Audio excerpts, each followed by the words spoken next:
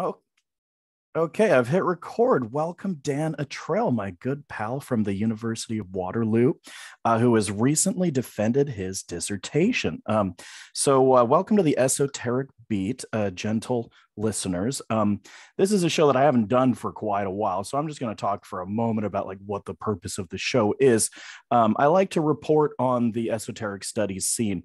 I'm doing this, slightly as like an outsider artist because I'm not exactly, a tenured academic or anything.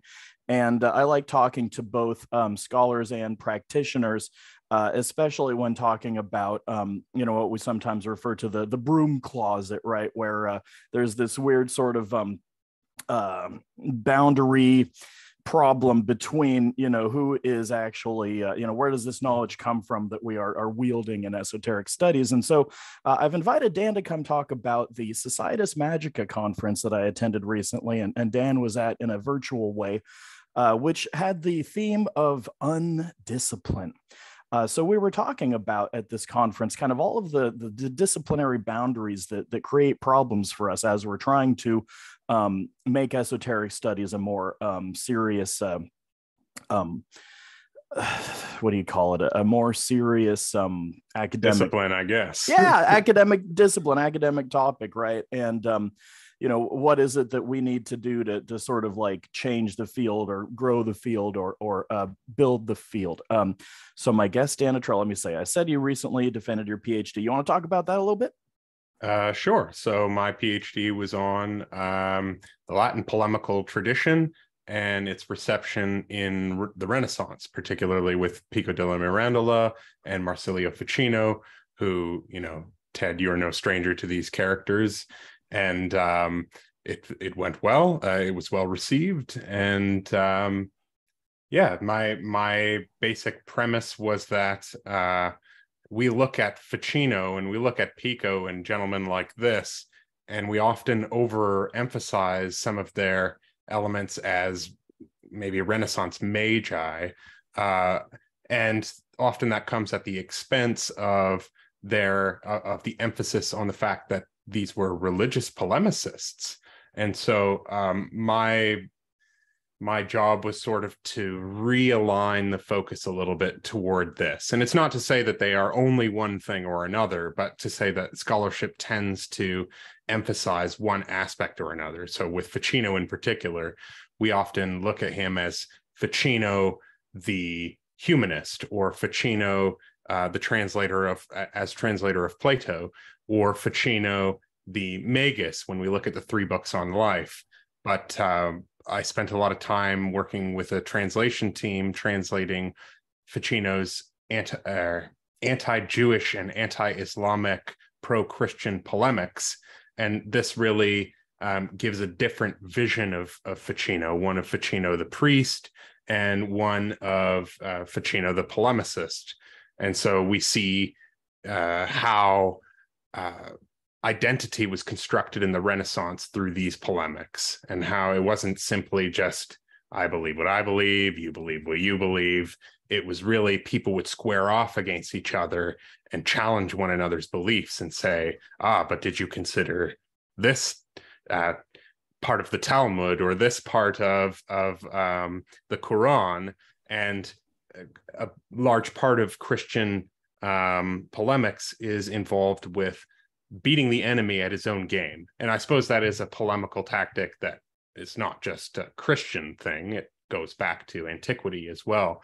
But we see it as particularly prominent in the use of things like Kabbalah, or the use of things like Platonism, where that is a pagan belief system ultimately. But for someone like Ficino or Pico, it was used to bolster their belief in Christianity. And so that's really what a lot of my dissertation work focused on. And it took me into all kinds of avenues in the study of Kabbalah and the study of Neoplatonism.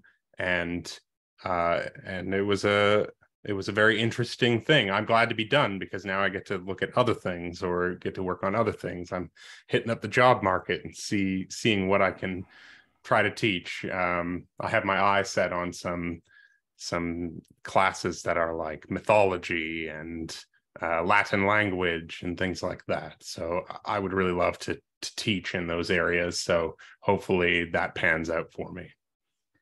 Great. And this dovetails a lot with my work, which you can hear in an interview that I did on Dan's show, where I talked a lot about how I was trying to do a similar project, contextualizing Pico della Mirandola's magic in terms of the work his interest in Pseudo-Dionysius, right? And how he and people like Reuchlin interpreted Kabbalah as a sort of symbolic theology along the lines of what the mystical theology was doing, right? So they interpreted Jewish mysticism as a sort of mystical theology. And in order, it's like you want to do magic studies, right? You want to do esoteric studies of these guys, but the way you get your foot in the door in the academic world, and I think anybody who wants to follow in the footsteps of Dr. Atrell, you got to get your chops doing these eye-burning projects, and we thank you for your eye-burning labors reading this horrible book of Ficino on the Christian religion.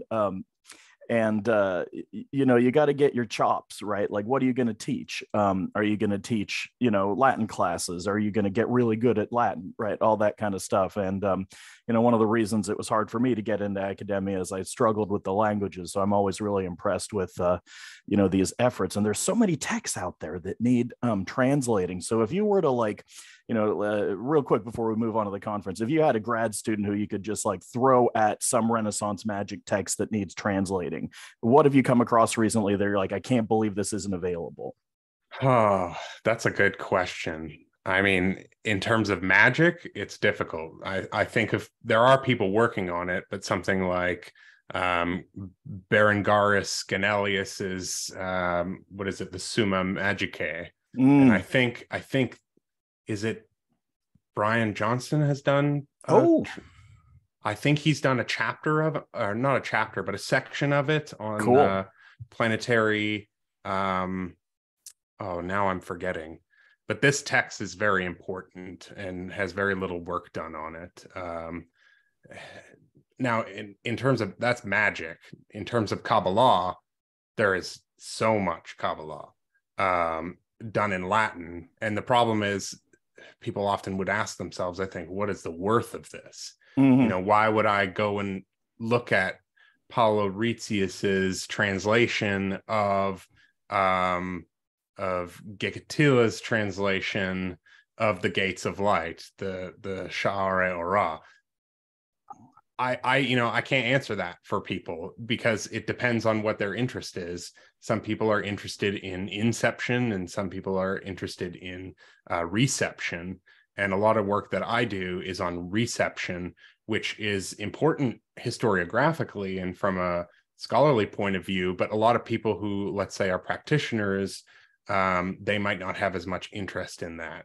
So it's difficult to say to somebody what they might be interested in when really what I'm looking at is a lot of stuff that has to do with reception, and that often turns a lot of people off.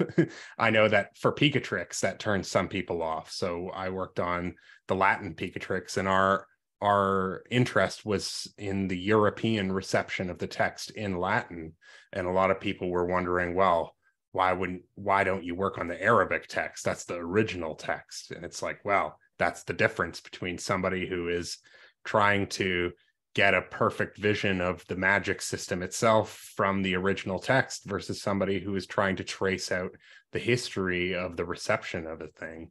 So they're very different areas of study. And I think that reception studies is really a rich area for texts that have been not touched.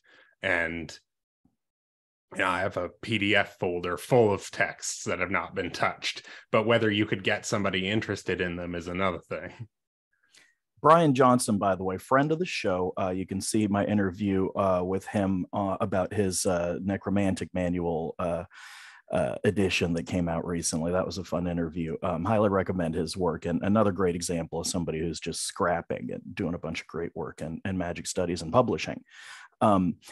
So one thought that I had before we move on to the conference, thinking about these translations, I recently saw your show with Dr. Justin Sledge on Esoterica, which is another highly recommended friend of the show program. And you talked about Reuchlin's wonder-working word, right? De verbo mirifico, and that hasn't even seen translation. Nope. I think that's like ground zero for something that needs to be done. Which would be of great interest to practitioners. It's very accessible. You know, you could read that text and get something out of it. Whereas slogging through, Ficino's, Platonic theology is going to take, for you to understand what you're doing with it, it can take a whole lot of, kind of prepping, right? But you can just go read that Charles Zika article on the wonder working word and get a whole lot out of it if you're just like an interested reader, right? And I feel like that's a text is just scandalous that I think about how when I started in 2004, my MA, it was really hard to do esoteric studies, but so much stuff has come out since then. And so as a kind of popularist, I can just talk about all the great material that's out there now and get a bunch of grist for the mill. So, we've only got the 40-minute Zoom meeting, right? Let's go ahead and move on to the conference. So Societas Magica, I've got it called up here. So I'm just going to look at my program. So Magic Undisciplined happened. It was a Societas Magica International Conference, University of South Carolina last September. And it was convened by Matthew Melvin Kushke and Marla Segel. Now, in terms of our esoteric beat interests, we're very excited about this breaking news that I have to report for you all. So Matthew has pulled off an absolute coup. And I'm going to just ask you, Dan, can you evaluate that? Would you agree with that statement? Yeah, I mean, in collaboration with Noah. So they've really, it's a team effort, I think. Noah Gardner, who is a great pal, emailed me out of the blue to let me know about this conference, right? And he's like, "Hey, Dad, I haven't heard from you in a while. We're doing this conference." And I'm like, "Oh my God." And I just dropped everything and took the first 5 days off of my new job to go fly out to South Carolina to, party with my pals. And we had an amazing time. So Matthew and Noah have somehow created the first fully funded master's degree in is it the first fully funded master's degree in esoteric studies at all in North America? Like, it's a magic and occult science theme for graduate studies, right? So you can go do an MA in magic at the University of South Carolina, and it's fully funded, meaning they pay you. So let me read Matthew's tweet here. Period and region of specialization are wide open, and disciplinary fields include history of science, history of religion, global history, and Southern history, any of which may be combined. Islamicists, Europeanists, and South Asianists are particularly encouraged to apply. And they have some impressive scholars on their team who know a lot about South Asian studies and history. So let's see, the fully funding includes stipend, tuition abatement, and teaching experience guaranteed. The GRE is not required, and application fee waivers are available. So I encourage any of my listeners who are interested in, getting serious to apply. So, and I'm just going to open it up to you, Dan. So you want to talk about the significance of this for our field? Yeah, I mean, this is huge because it's one thing to have a program, but it's another to have a program with funding, right? Because this makes it possible for anybody who has the talent to get in there and do it, whereas most programs traditionally are unfunded, especially at the MA level. And so the ability to get in there and get funded for 2 full years, it's probably going to be a lot of work that you can get done in that time. I believe that the funding is provided through a TA-ship. I mean, there's probably external funding that they've secured, but so you get teaching experience, which is amazing. And then you get access to all of these faculty members like Matt and Noah and others. I didn't see the list, but it's a real interdisciplinary, intercultural approach to the subject. And I think that is, for the first kind of program like this of its kind in North America, that's amazing. That it's not just, a Warburg type thing where you're just studying European art or culture. You could technically, I think, be doing any subject on magic and esotericism from anywhere in the world, whether that be Islamic or African or North or South American. There are lots of opportunities there for people to apply and expand that field. So I think this is huge. Yeah, I wonder if we should contrast, Matthew's approach with that of the folks over in Europe and Amsterdam and the SW folks and everything, because and also his, contrast his approach with sort of the old guard in history of science, the way that he's sort of like shaking things up in terms of the colonialism behind the reason why Islamic occult sciences are not taken seriously, and so they're really like on the cutting edge of the history of science, not just magic studies, right? But the reason why this is really important to history of science. That's why I'm showing off my cool alchemy T-shirt, for example. Oh, nice. So the conference was a great party, and you had to zoom in. How much of it were you able to catch? And do you want to talk a little bit about Zoom conferencing in general? So I caught most of it. I didn't catch all of it, of course, and there was no way for me to catch the parties and the drinking and all of that kind of stuff. The drinking is very important. You'd be surprised. Yeah. Oh, and I feel like that is the essence of a conference. Is everybody shows up to present papers and give ideas, but the real conferencing happens after hours.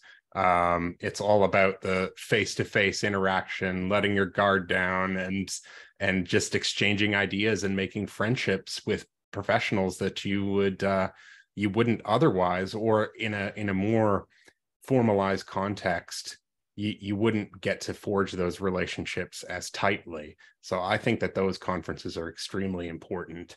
One of the, I'll just jump in real quick. One of the fun things that happened that was unexpected, and I got to witness some like amazing career counseling going on, is there was somebody who's like an established academic at a history of science job, right, who does a tarot reading with me. And Matthew's kind of hanging out, right, and listening to like what we talk about as we do our tarot reading, and then he jumps in and says, well, here's how it's relevant to your career, and so and then the same thing happened with another young scholar who I was given a tarot reading to, who was telling me about their anxieties about their career path, and Noah just jumps in and says all this amazing kind of affirming stuff, right? And I remember when I was at the Kalamazoo conference, right, it meant so much to me that you just kind of like came and sat down next to me. Hey Ted, I know you from the internet, right? And took me under your wing, kind of introduced me to some cool folks, including Matthew, right? And as a result, I made it to that conference. They even gave me money to travel, right? That's amazing. Yeah. So I've got just like a couple of notes about some cool stuff. And I just want to mention real quick, a couple of the cool things that I really liked. Dan Harms talked about information structures for scholars, right? Like Dan was talking about how how is it that we're like interfacing with the public as scholars? How is it that we're kind of like archiving this material? There was some sort of like library science angle to it. Were you there for that? Can you give me any kind of I don't think so. But it was really interesting. And I was thinking about your work especially, and I think you might have referenced your work, in terms of the modern hermeticist stuff that you do on YouTube, where you're kind of like reaching out to the public, popularizing these ideas, creating stuff. I think about how Dr. Justin Sledge is doing such good work in this regard. I want to get you both on my show to do a panel about this. Doing esoteric studies, combating all the sort of misinformation that's out there, right? And putting it out there in a scholarly way, but that's accessible to the public. So I thought that it was really cool that we got to talk about that at a conference. And, in terms of my interest as the esoteric beat, I thought that that was a big deal. Do you want to talk a little bit about how your project is going on YouTube? Yeah, it's going really well. I mean, right now, my goal is to try to put out as many primary sources that I can for people, because there's so much content on the internet that is people talking about stuff. And while that's fine, there's not a lot of content that is the stuff itself. And so what I've been trying to do is get people refocused on the sources, to return to the sources and to try to get people to look at those things. Often I have to work with public domain stuff, so it's usually outdated in the grand scheme of things, because it's people writing things either 100 years ago or even 200 years ago, sometimes even 500 years ago if I'm lucky. And I really enjoy doing that kind of work, more so than just summarizing or making little brief comments about a thing. I think you can get people much more in depth and interested when you just present the source itself. And I have great respect for people who do that. And I did do a lot of that for a while, but I found that I was kind of burning out or stretching myself thin, where you end up talking too much about things that you don't necessarily know all that well, because we can only know so much. So in that sense, I've been trying to stick to the sources and get people interested and engaged in that way. But lately I've been doing a lot of appearances like this one on Esoterica with Justin Sledge. I know you and him go way, way back. And lately I just had Dr. Tzvitsa on, who is doing the archaeology of ancient magic and ritual practice project. And so I think she reached her goal for her Kickstarter project. And her whole project is about cataloging magical signs and symbols in a kind of like really exhaustive, like Lynn Thorndike style scientific compilation of all of the magic signs. And I think when we look at that kind of work, we'll have data that we can look at these signs and see if they exist across multiple texts, and what are the contexts for these signs. Are they used if a certain sigil has been used 4 or 5 times across 4 or 5 different texts in a 200 or 300 year period, we can look at the context that those signs and sigils are taken from and get more information about it, because they're very little known and little studied. So I was very happy to be part of that project in a way to shed some light on her work. And that's kind of what I'm trying to do, is use my platform and my voice to bootstrap people like this who are doing really good work, both to get people to reflect on the sources and to get people interested in esotericism and magic from a scholarly point of view. Not to say, that people were not doing that before, but I'm just one more voice in the wilderness trying to do it that way. Now, there's a crowdfunding for that project, right? You can like sponsor a magical gem or something cool like that. So that's the project, the Kickstarter, that she just reached her goal in order to make that work public, because otherwise it would have had to be behind a paywall and nobody would have access to it, or maybe like 10 people would have access to it. And this way, now that it's fully funded, people can actually access it. Anybody can. Practicing magicians, scholar practicing magician combos, of which there are many, many. So that's great. I'm really happy that turned out. And then other than that, I also participated in the Astromagic conference, which was excellent. I didn't really know what to expect of it, and it was very rigorous. Everybody was extremely delightful, and it was great to be able to talk about Picatrix in detail without actually having to introduce the text or talk about what it is or anything like that. I could just jump right into the details, and everybody there knew everything about it, right? So that was awesome. I'm sure there are people there who know the text better than I do, and that was a real pleasure for me to be able to talk nerd out with people who are on the same level. So I was really excited about that. That reminds me, at Matthew's conference, we had Jerry, I forget his name, who was like a badass Roger Bacon scholar. who happens to be at the University of South Carolina with these guys, right? So like that's another thing about that opportunity, the MA opportunity. You know, they have an expert in Roger friggin Bacon, who is like one of the most important medieval philosophers to touch on magic, along with Albertus Magnus. You know, and I asked him a question about. And it was so cool to be able to tap this guy. You know, he mentioned something about how Roger Bacon is sort of in between Magnus and Aquinas in terms of, something or other, right? And like, how is he situated in terms of these, you know, these debates about magic, the way that they think about magic, right? Whereas is magic okay, right? Like that kind of stuff. And so we got about 10 minutes left. Do you want to talk about anything you learned at this conference? Any takeaways or like exciting papers that you saw? Well, I mean, I saw a few papers. The first one that I saw, and I feel terrible because I don't remember the name of the presenter, but she presented on the Egyptian deckhands, and I believe she was an Egyptologist. So that was excellent. And it was nice to see the colliding of the academic side with the practitioner side. But sometimes you could see that tension rising when people would ask, like, hey, what's your favorite deckhand? And she would be like, well, I'm not really a practitioner, so I can't really answer that question. Like, I could say which one I think is the coolest or whatever, but I don't really know which one is my favorite, so to speak, in terms of using it for practical magic or decanic rituals or things like that.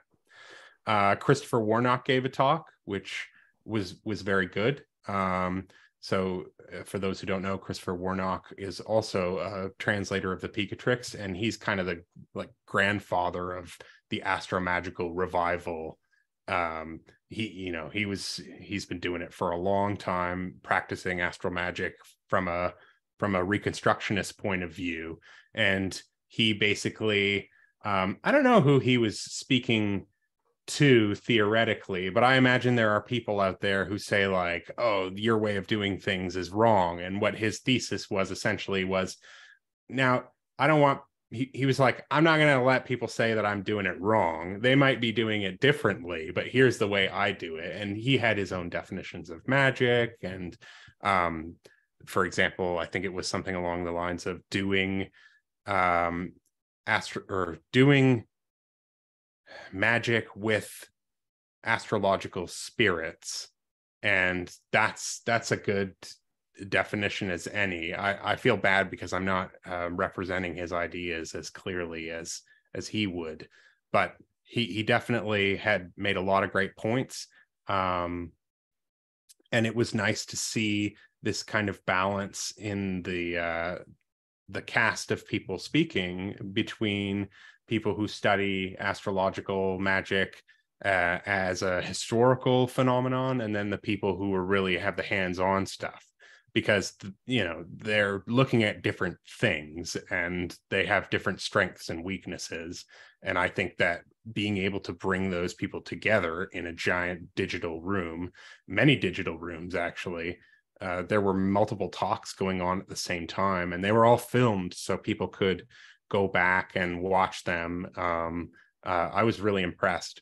One guy, again, I feel bad because I don't remember all the names, was a practitioner of Astromagic who was working with Ficino's 3 books on life, and he did awesome stuff. Like, he actually did a bird sacrifice and ate he ate a pigeon's liver, Picatrix style, in his own words, and had pictures and all that. And so lots of interesting people who are taking these texts and putting them into practice. And there's no better way to learn than doing that. Yeah, that is, putting a finger on the pulse of one of the main concerns of my show. And it reminds me of a question that I asked Claire Fanger at the conference during our, I think it was during the wrap up period, right? And, I kind of thanked everybody who 3 or 4 people kind of had pieces of this puzzle where I've been perplexed about this problem since the beginning of my graduate career. And, I was able to kind of formulate my question a little bit better, which was, Claire was talking about her guy, the visionary medieval magician who did the Ars Notoria kind of work. What's his name? John Morini. Yeah.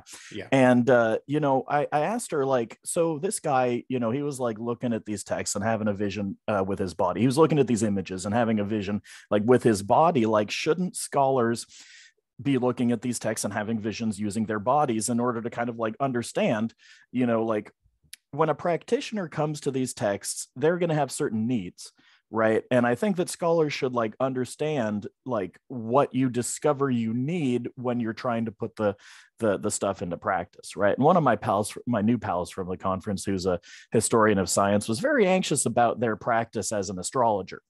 Right. They're like, well, I can't go public about this because I'll lose my job. Well, maybe I won't lose my job, but I won't get a letter of recommendation if it comes out that this serious historian of science, who works on whatever it is that has to do with astrology. I'm not going to, name names or anything.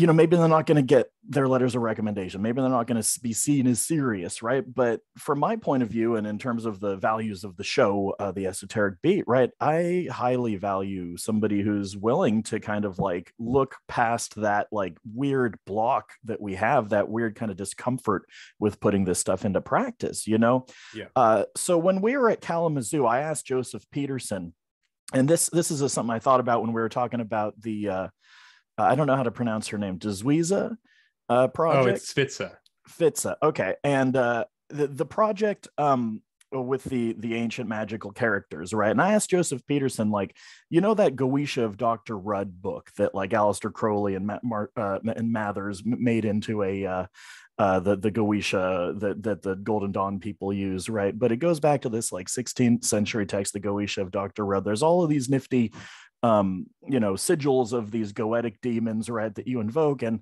when I was a kid, like, in a bit of a psychonaut and doing a lot of meditation and visionary experience, I would look at those things and be like, oh wow, I'm like recognizing things that I see when I'm having like visionary experiences. And like sometimes they seem like these little anthropomorphic demons, but it's like constructed using familiar shapes of characters that go way back, that remind me of the sigils on magic squares, right? And so I asked Dr. Peterson, like, where does this come from? And we don't really know, right? It obviously goes back to the characteres and the PGM and all that, but like how does it evolve into this? Obviously there was some kind of system, some kind of formal system for sort of like programming how we make a goetic image. Like there's so much that we don't know. That's like, obviously there's some technique there, right? Obviously there's something going on. Yeah. And what's weird, like I asked Dr. Spitza on this recent podcast that we did together, how did we get from hieroglyphs, for example, to the magical symbols in the PGM, when in the demotic, in our entire extant corpus of demotic sources, there are none. So it's like they were invented at some point or taken from somewhere, but we don't know where. And so that's the kind of stuff that we need. We need archaeologists, and we need really hard-nosed scholars and historians to look to where the origins of these things are, because people will postulate one origin or another, but nobody actually has the documents or the papyri where they can just show you and say, here is the missing link, right? The trajectory of the evolution is not so clear. So I think that it's really important to have a foot in both, especially astrology and stuff like that. Like, if you don't know astrology, like, what business do you have talking about it? You got to know at least some of it, whether you make predictions on astrology is another thing, but not understanding the mechanics or the system as a springboard to further learning. And nobody knows all of it, right? Because it's such a huge science that has so much in it, and it is different from one time period and one group of people to another. And so I think that this alliance between practitioners and scholars is very fruitful, and these conferences, I believe, have been doing that. They've really been bringing people together in a way that was never the case before. Because the the study of magic from a formal academic point of view is very recent. It is from the last 20 years or so. So that's all the time we got. Zoom is going to shut us down, and that's all the time I want to ask of you, my friend. Thank you so much for being here. Dan is at Modern Hermeticist on Twitter and also on YouTube. So check him out, leave comments, and there's so much that we've covered that give us reason to be optimistic about esoteric studies. Join us, leave comments on our YouTube, send us at messages on Twitter. I'm available for counseling at a pay what you can. If you're interested in going into this field, and I have students who I help for free, and I have students who can afford to pay. Hit us up. We're happy to interact with the public, and we're just so excited